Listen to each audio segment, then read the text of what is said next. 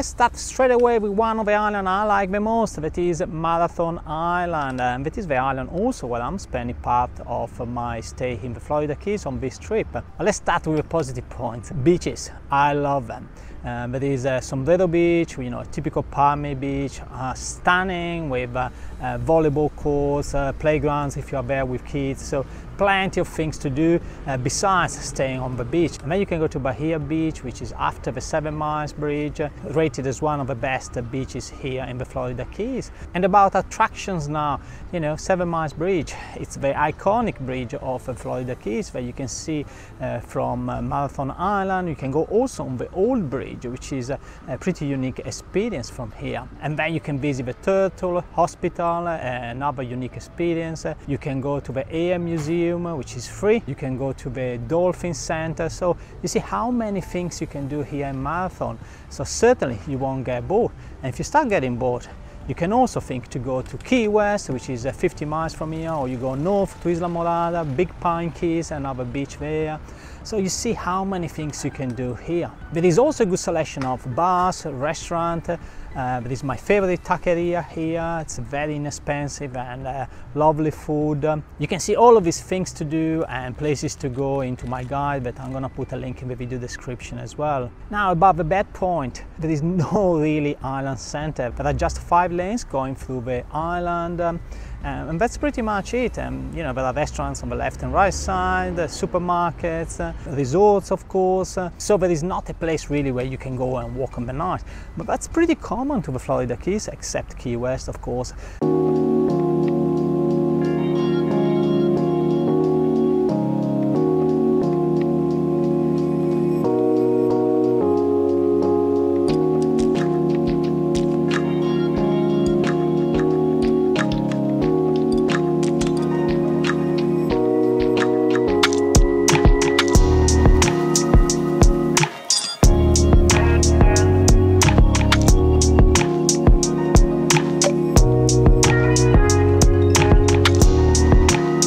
The southernmost island of the Florida Key is Key West. The most beautiful island, I must say, because the historical center is so gorgeous. Plenty of historical houses like the one here on my back.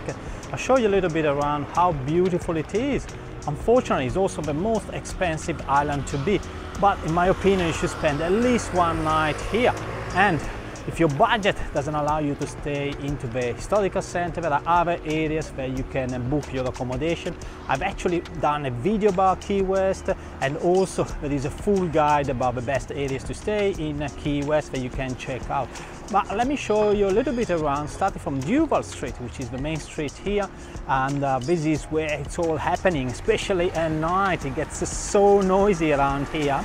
So if you book your accommodation in the historical center, be sure to stay at least a couple of streets down from Duval Street, because otherwise your night's sleep won't be as good.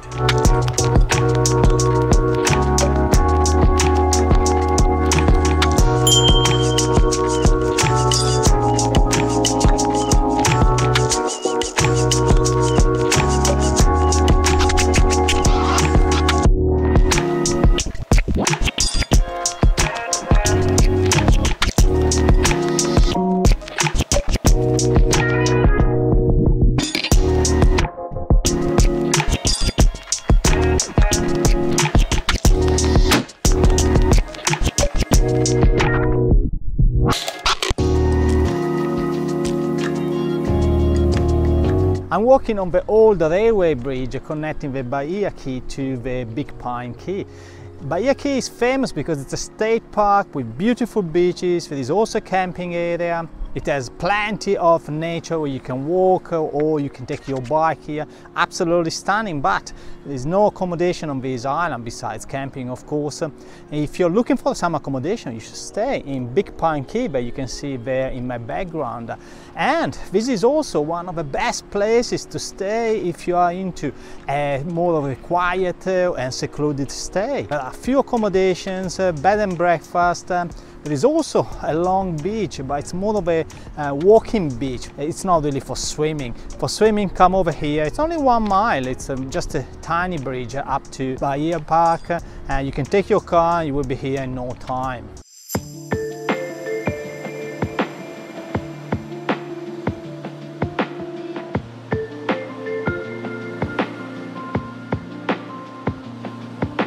here I am in the Islamorada. If you want to use more of a Caribbean pronunciation, I just use Islamorada, which is the actual name. What you see on my back is the big red lobster, which is a bit of an iconic here in Islamorada. Islamorada, compared to Marathon Island, is quieter and also cheaper. The layout is very typical. There is the big road going through, and then there are resorts, attractions on the left, on the right. And probably the biggest is the Theatre of the Sea, which is right in the middle of Islamorada. But there are other attractions, and you can go kayaking, of course, and other things. This is a very good place for families that are traveling with small kids, because it's quiet. You know, there are many resorts with swimming pools where you can relax with the family. Perfect time. Unfortunately, and that's the biggest drawback, it doesn't have really public beaches. For that, you would have to drive to Marathon Island, which is a bit of a drive. It's about 50 minutes. And now I keep driving because I want to go to the next island I want to talk about.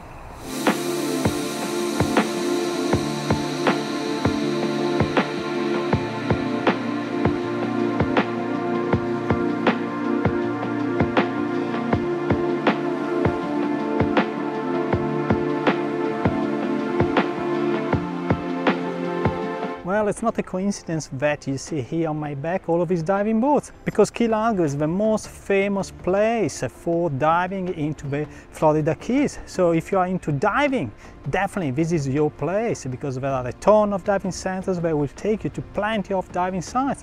This is one of the most beautiful places in Florida and probably in USA as well. Another good reason to be here in Key Largo is for fishing.